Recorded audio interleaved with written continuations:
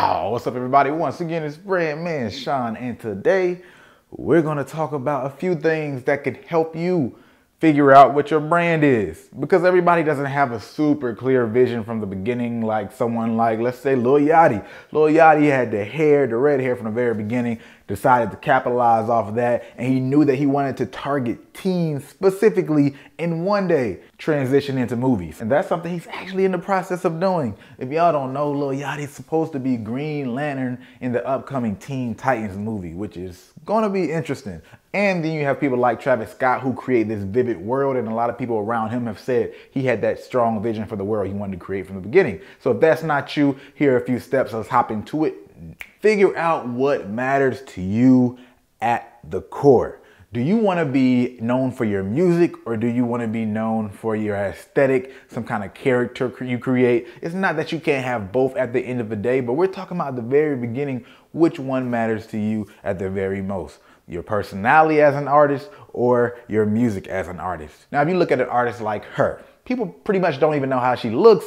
That is a very music heavy brand. It's so far to the extreme on that side. Then you have people like Lil Yachty, like I mentioned earlier, that's very face driven. He does have music that people like and love, but it's very much so that personality over a lot of other things. And once again, if you look at somebody like Travis Scott, it's very much so the world and aesthetic, that entire environment he creates. So you have to figure out what you're trying to do. Are you trying to create some kind of world? Are you trying to be a face? Are you trying to be music first? Whatever that is, start to think about small things like that. And even within music, do you want to be known for your melodies? Do you want to be known for your lyrics? Do you want to be known for the energy you bring? Start figuring out a few basic things that you feel like matter to you most, and don't necessarily go towards picking something that you just think sounds good. And why this is so important is, for one, your brand's not going to be perfect from day one. And one of the primary reasons this is so important is because your brand is not going to be perfect from day one. And there's so many facets to the brand, you confuse yourself if you don't just keep it simple. So if you know you're about creating this specific world, then you know you're going to attract people. You want to look for people who are interested in that world and want to be a part of that experience. And if you consider yourself a lyricist, you know you're going to look for people who like lyrics. These are the things, whatever you choose your core to be, that's going to be the thing where you have the most quality control, because that's the core of your brand, meaning that's the core of your fans. Outside of that, everything else can be developed over time. There might be 1, 2, maybe 3, but I would say, especially from a beginner, this is your day one, figure out 2 things maybe that you really want to put energy in and focus on, and just keep building those and bettering those, improving that quality. Everything else will come to the fold. And remember, there's a lot of different cores out there. You also have humor-driven artists like Lil Dicky. There's so many different things that you can choose as your core. It doesn't have to be the traditional, oh, I'm a lyricist, or oh, I'm a hype artist, or whatever. Now, what you don't want to do is pick something super broad like positivity.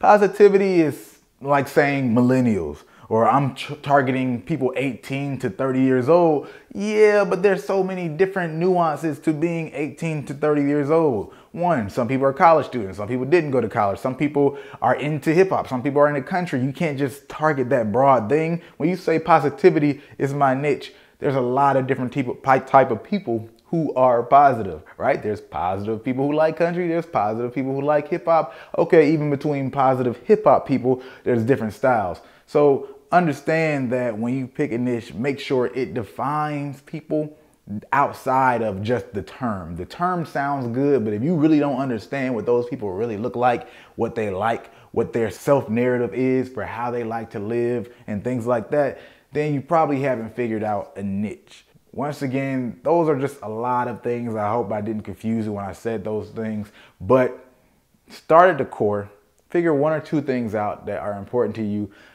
Build the rest over time.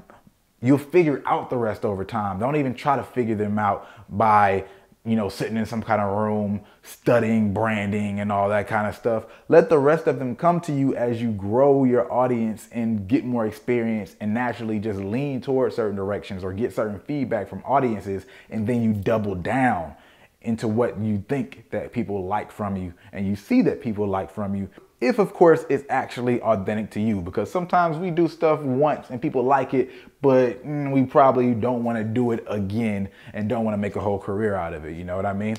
So other than that, I would love to hear you guys' thoughts in the comments. I'll hop in the comments as well. Other than that, if you like this video, go ahead and hit that like button. If you like it, you might as well share it. And if you're not subscribed, you know what to do. Hit that subscribe button.